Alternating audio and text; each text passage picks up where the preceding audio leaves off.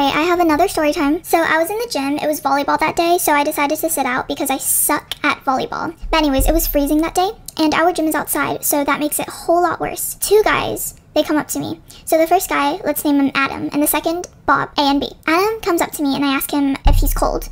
And he's like, no, I'm actually not. It's pretty hot in here. So I was like, what? So then Bob comes up to me. He goes, aren't you cold sitting there? And I'm like, yeah, I am. And then I proceeded to say, Adam is hot.